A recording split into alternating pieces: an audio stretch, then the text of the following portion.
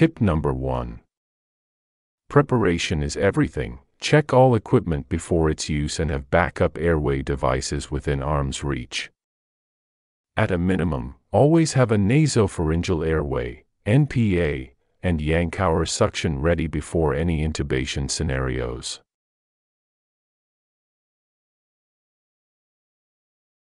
Tip number 2. Whenever possible, bag valve mask ventilation should be performed by 2 people. In this technique, one person squeezes the bag while the other person uses both hands to create a seal and deliver breaths to the patient. The 2-person approach has been shown to deliver higher tidal volumes and create a better seal.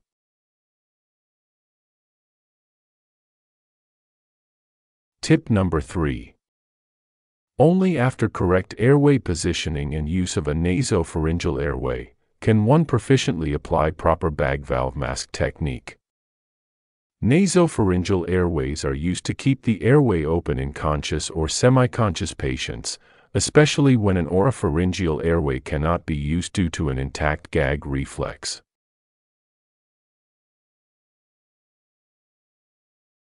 Tip number 4. Keep dentures in place during bag valve mask ventilation. During bag valve mask ventilation, keep dentures in place to assist in maintaining the mandible in an anterior position, thereby displacing the tongue away from the pharyngeal wall. Only remove dentures upon initiation of laryngoscopy.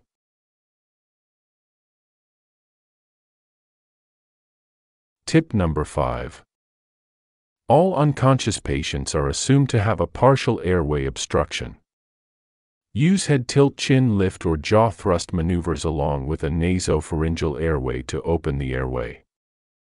Investigate for probable causes of coma, such as hypoglycemia, hypercapnia, CNS infection, seizures, and drug overdose, including sedatives, opioids, and alcohols.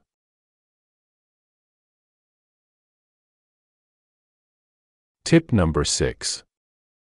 Usage of a tongue depressor before insertion of the laryngeal mask airway helps prevent the tongue from being pushed into the posterior pharynx.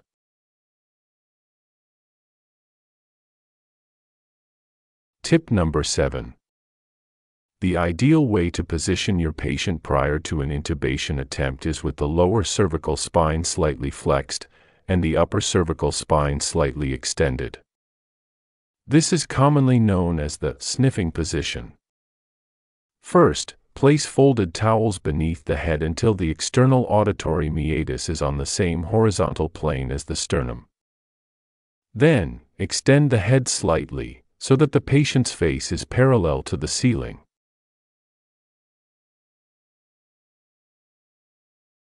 Tip number 8. Video laryngoscope improves success rate and glottic visualization compared with direct laryngoscope.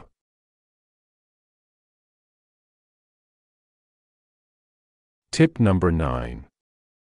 Bedside ultrasound or transtracheal sonography has become a valuable tool for confirming endotracheal tube position and should be considered an essential skill for healthcare professionals involved in endotracheal tube management.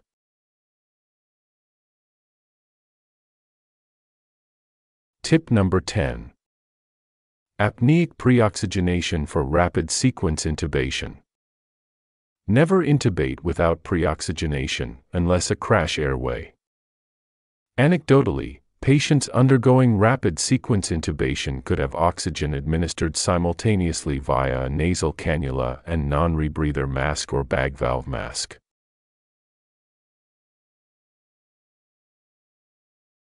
Tip number 11. Impending respiratory failure is a clinical diagnosis, not based upon imaging or blood testing.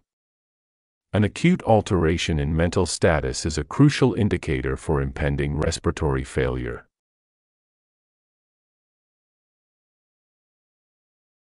Tip number 12. The Lemon Assessment is a quick and easy bedside tool used by healthcare professionals to rapidly evaluate a patient's airway before intubation. It helps identify potential difficulties with intubation and make informed decisions about the best approach to manage the patient's airway.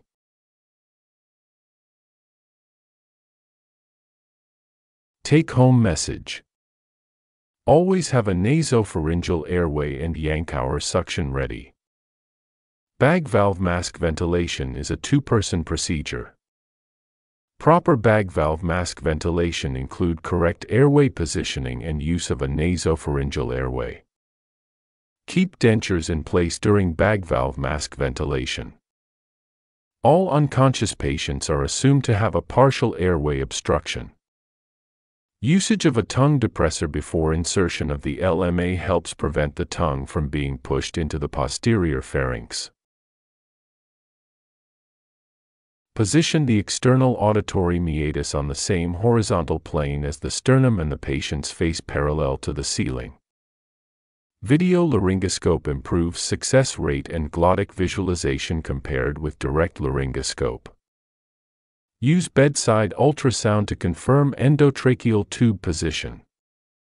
Patients undergoing rapid sequence intubation could have oxygen administered simultaneously via a nasal cannula and non-rebreather mask or bag valve mask. Impending respiratory failure is a clinical diagnosis, not based upon imaging or blood testing. The Lemon assessment helps identify potential difficult airway.